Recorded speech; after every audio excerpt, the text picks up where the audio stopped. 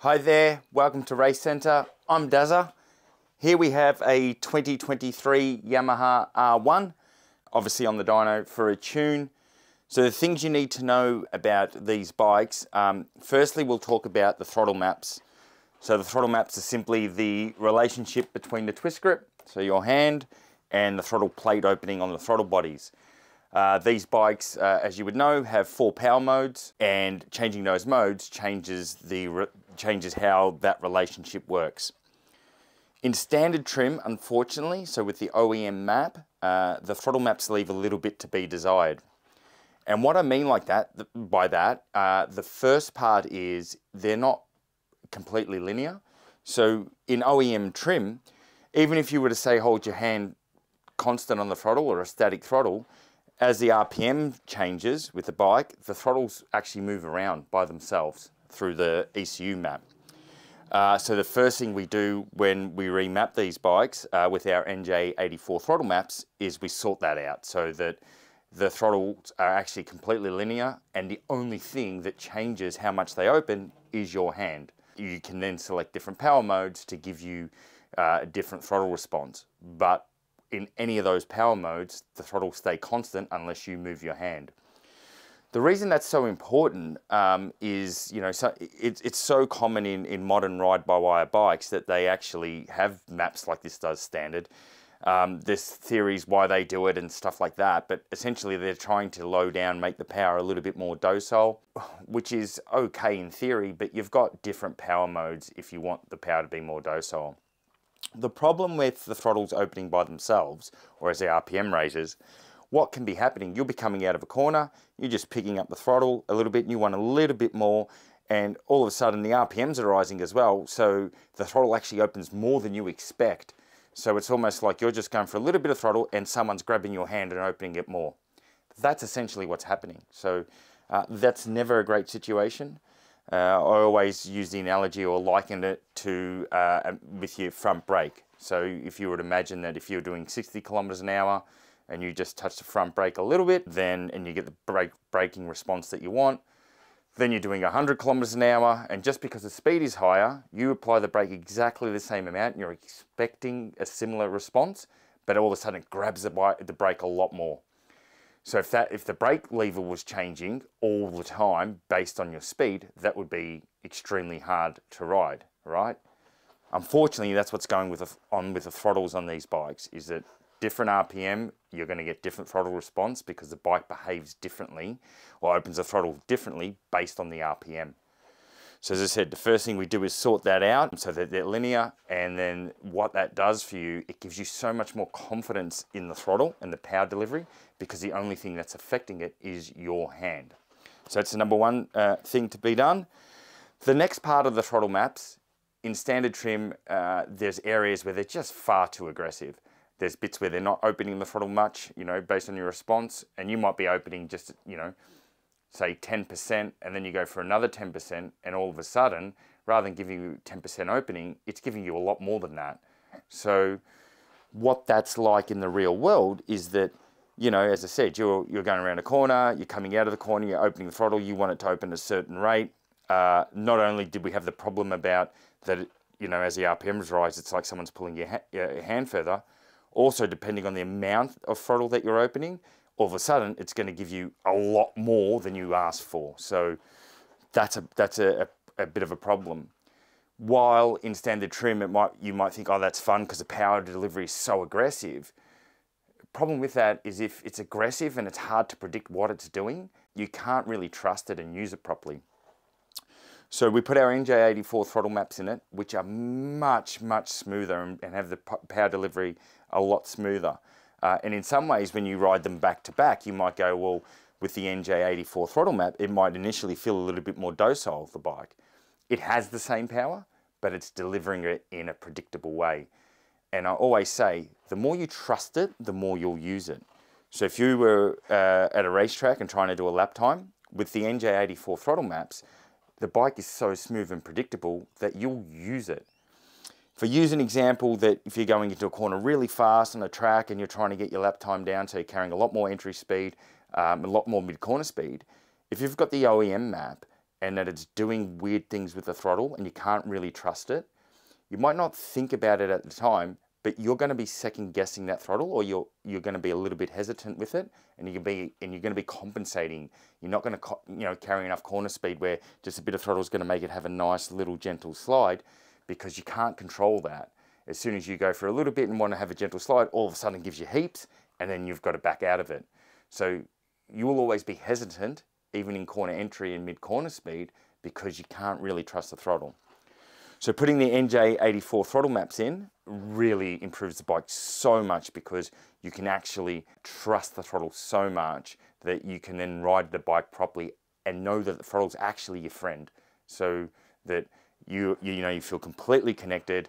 You want more, it'll give you more. You just want a little bit more, it's only going to give you a little bit more. You want a lot more, it's going to give you a lot more. It's just going to respond into exactly what your inputs are.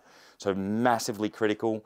If you've got one of these, it's honestly a must to get those throttle maps sorted out, and the NJ84 throttle maps do that. Next one with this job, this bike came in with the standard exhaust and standard ECU map. So we did some base runs with the standard exhaust, and then we did runs with the full exhaust system installed, but still the standard OEM map. And then we did runs with the exhaust on and our load-in map, and then the full custom tune. When it comes to peak power, you'll see with these graphs that the biggest gain obviously was the full system. It actually makes quite a decent gain in terms of peak power. Pretty awesome, because the bike can breathe better and you get that extra power. You'll see on 100% throttle, even with the OEM map, it's still got a lot more power than it did with the standard exhaust. And then we've got our loading map, which is a bit better again, and then the custom tune, which is better again. Now, you're not going to see big gains at 100% throttle between the various maps, so the loading map and our full custom tune, and even the OEM map. But where you will get massive gains from the maps is that if we look at the AFR traces, you can see that from comparing the OEM maps, even the OEM map with the standard exhaust, the AFR can be a bit all over the place. Part of that's because of emissions. And then if you go to put a full system on one of these bikes, you'll see that the AFR is just far too lean in areas. So if you're going to put a full exhaust system onto one of these R1s, you must get the ECU remapped or tuned to suit the bike. So because it makes a big difference. And if you were to just put this full system on and not have the bike tuned, or at least the load-in map that's suited to it, the bike's just going to constantly run too lean, and in the long run it's not going to be good for the motor. So you must have these tuned if you're putting a full exhaust system on it. When we look at the AFR between the load-in map and then the OEM map, you'll just see how much better the load-in map is, and then one step further is the custom tune. The loading map is awesome. Straight out of the loading it in, it will be so good tune-wise. The custom tune is just that little bit of cream on top. It's better again, meaning that every time you go into the throttle, not only have you got the sorted out NJ84 throttle maps, but you now got the bike in the zone for its tune. Whatever RPM you're at, whatever throttle position you're at, the bike's just tuned really nicely. You will notice a little bit of a difference between a load-in and a full custom, but they're both pretty awesome. The custom's just that highest level of tune that you can get with it. So the AFRs show you that difference, and what that feels like in the real world. The graphs don't really do it justice, and the peak power doesn't do it justice with the fuel tune. But the meat in the middle and the throttle response is just beautiful when it's tuned and the AFR is in the right zone throughout the whole map, because the bike responds so much nicer. In a way, it feels softer, smoother, but it's faster. So, and again, going back to that point, the more you trust it, the more you'll use it. We're going to talk about the deceleration fuel cut. So for those who aren't aware, what happens on pretty much all standard bikes is when you shut the throttle, so when the bike's decelerating, it actually cuts quite a bit of fuel to the engine via the injectors and the ECU map. So the reason that happens is to reduce emissions and also for fuel economy. So the bike simply won't use as much fuel because it's not having to fuel the motor on the deceleration. What that does mean though, is when you come back to the throttle, it can sometimes be a little bit abrupt and a little bit jerky because the engine's running lean. And it also increases the amount of engine brake because when you're shutting the throttle, the motor's not being fueled properly, so it wants to slow down more, and it will slow the bike down more via engine braking. So even though it's got a slipper clutch, it's still going to have more engine brake when you've got the deceleration fuel cut in standard trim. So with this particular one, we've switched that off, but what you do need to know about switching off the deceleration or disabling the fuel deceleration cut is that it will definitely use more fuel. So if fuel economy is a concern for you, you want to use less fuel and you want more kilometers between each fill up, then you have to bear that in mind. And the other thing too is that the secondary air or the system, the pair system, which takes fresh air from the airbox, what it does, it takes fresh air from the airbox and puts it into the exhaust system. That fresh air will, if in standard trim, it doesn't make it pop and carry on too much because you've got a standard exhaust and a cat and all that sort of stuff. But they do that to clean up the emissions so that it produces, so when they're testing the bikes to compliance test them, they actually got a cleaner fuel burn because it's the fresh air from the airbox. But if you then go and disable the fuel deceleration cut, what happens is the exhaust is hot when the engine's running. The bike is now on deceleration, keeping the engine fueled. So when it does that in that state, what happens, because the throttle's shut and as the RPMs drop, there's a bit of overfuel because the engine's overrunning. So there's a little bit, unburnt fuel into your exhaust pipe. And if you don't have a cat and if you've got a system like this, this one's a full Akrapovic system. I didn't mention that, but that's a full Akrapovic system. That fuel's going into the exhaust a little bit, and you've still got the secondary air or pair system, you haven't blocked it, and it's adding fresh air, it ignites the fuel. Hot exhaust, fuel, and air means fire, bang, and that's why you get the deceleration popping, when the bikes are popping on decel a lot, and then also when you shut the throttle, when the exhaust blows flames. Now, it looks cool when the exhaust is blowing awesome big flames, and it's kind of fun, for the first 5 or 10 minutes about the deceleration popping. But over time, it will annoy you, or maybe it won't, depending on your disposition. But it's excessive on R1s. If you disable the fuel cut or let the bike run properly on deceleration, it's adding that extra fuel. And if you don't block the secondary air, it's going to pop and carry on decel excessively. It won't just do it a little bit, it'll do it excessively. This bike, we have blocked the secondary air system, we have done the full custom tune, and we have disabled the fuel cut so that the throttle response is absolutely perfect. It's always an option. The customer is desires to get the best possible tune for the bike and happy to sacrifice a little bit of fuel economy. But you'll hear when we listen to this thing running on the dyno, it still pops on decel, and there's a few, it'll do a few little flames and stuff like that, and it's at a really nice level. If you do not block the secondary air and you disable the fuel cut, it will pop and carry on extensively. If that's what you're after, that's great, but just be aware of that. So that's what we've done in this particular case. And yeah, as I said, it's made a lot more power. The other thing we've done on this bike as well, we've done our DB03 suspension upgrade.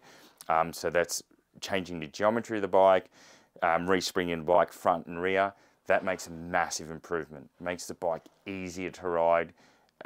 Like what I was talking about with the throttle, the bike feels connected to the road. You have a lot more feedback and confidence from the chassis and the tires, so you can actually corner with more confidence, you can carry trail brake, and the bike's predictable, and it's just a lot better and easier to ride. I'll go as far to say, with this, even though let's bear in mind the power gain we made with the exhaust, the full exhaust system on the bike, around a racetrack and to produce a lap time, if you were to put the NJ84 throttle maps into the bike, or the ECU, or one of our maps into the ECU, and do the suspension upgrade, you are going to do a faster lap time around a racetrack, even with still the standard exhaust and no fuel tune. So even if we just left the fuel tune standard, standard exhaust, even though significantly less power, because the bike handles so well and because the throttle maps are so good, you'll trust it, you'll carry entry speed, you'll have good mid-corner speed, and you'll pick up the throttle and accelerate off the turn so much faster.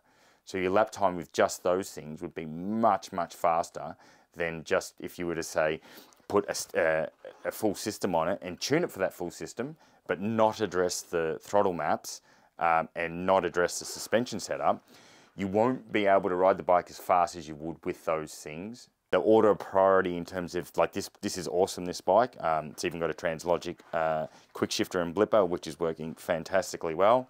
This bike's got it also, it's great. It's had the suspension done, it's had the NJ84 throttle maps put in, and we've also given it a custom tune. It's got the full exhaust, so it's got everything. Priority order, I would say with these R1s, the first thing is the throttle maps. They need to be addressed. They're not a good thing out of the box.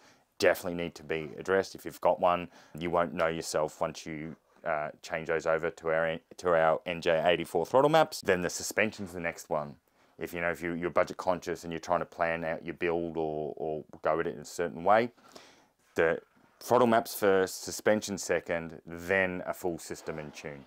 That's what's going to get you the performance in that order. So came up great, sounds amazing, and probably time to go and have a listen to it.